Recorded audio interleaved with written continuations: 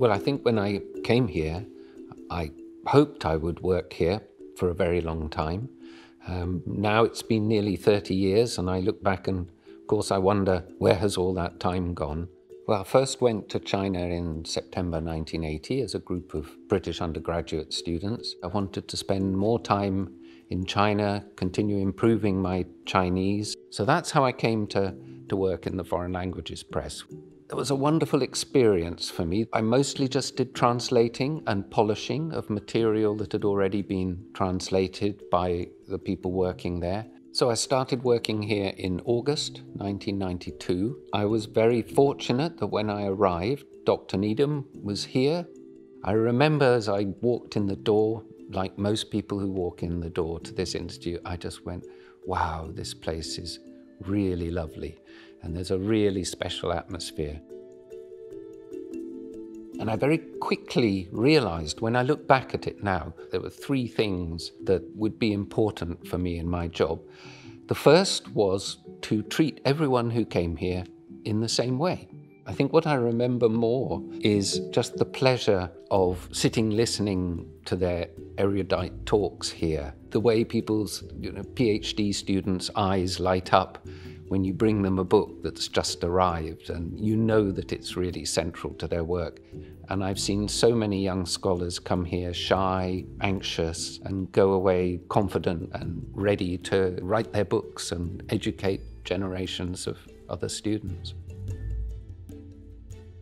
The second thing I realized was, despite the fact there was a very great deal of work to do, I was studying China with a civilization stretching back thousands of years, and Rome isn't built in a day. So what my job was to do was to carry on adding to the foundations of what one would hope would become an institute that would still be here in 100 years.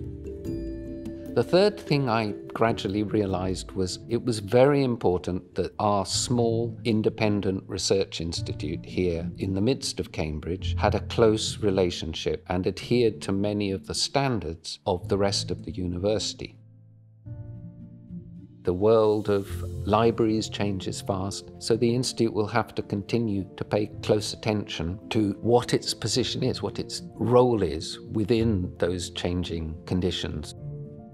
So that was another aspect that slowly dawned on me after I arrived here, was that Joseph Needham and those around him had an enormous network of connections, and how important that was to his work. As the only full-time member of staff here, a lot of that responsibility was going to fall upon me. I've been back to China every year since then, which was 1995, except for the year 2008. What I would do is I would go to China, three main things: buy books. So I had lots of fun scouring the bookshops. I would go to conferences in order to network, find out what the latest research was. And I would visit institutions around China that carried out research on the history of science, technology, and medicine. And initially those were relatively few. It's been extraordinary, the developments in the history of science in China and the way it's expanded. We've had a grant from the Wellcome Trust in London to digitize and transcribe and catalogue a lot of the material relating to the visits by Dr. Joseph Needham and his wife, Dr. Dorothy Moyle Needham, to China from the Second World War. And what I'd very much love to do and hope to do in the future would be collaborate with scholars, particularly at the Chinese Academy of Sciences, and to see whether we could get permission to see the archives and get into the archives there, to look at how the Needham's visits to China were viewed from the Chinese perspective. I think the most important thing for a small institute like ours, next door to a very large institution like Cambridge University, is to establish what the Chinese call dingwei, right? Our position, what it is we do that's special and different.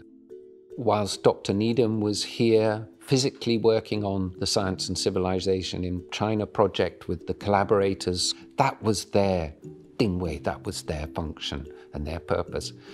Over the past 20 years, we've developed more into serving as a platform. We are a platform here for visiting scholars to come, conduct their research, engage with scholars from all sorts of other countries and around Cambridge in all sorts of other disciplines. Well, normally we'd have probably around 10 to 12 visiting scholars here, many of whom would come from China.